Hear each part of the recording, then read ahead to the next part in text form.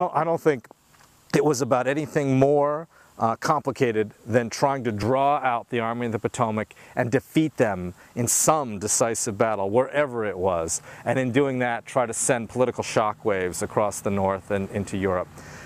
That's why some people argue Lee's concept of the war is outdated. He sees this as a war of decisive battles, where a single victory against a foe could change the tide of affairs. I think it's fair to say that this was a war of campaigns.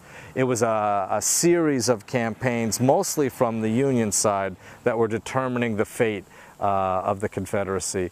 Lee struck a different posture here, and Longstreet could not convince him otherwise. They argued on the morning of July 2nd, but Lee insisted on directing what turned out to be a series of flanking maneuvers against the Union lines that are now known as the fishhook.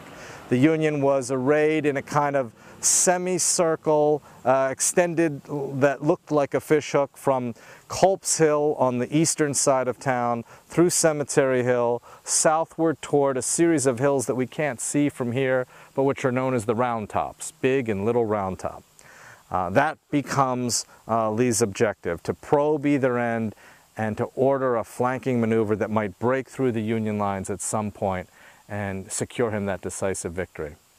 But unfortunately for Lee, Longstreet's forces can't march on that flanking maneuver without being watched from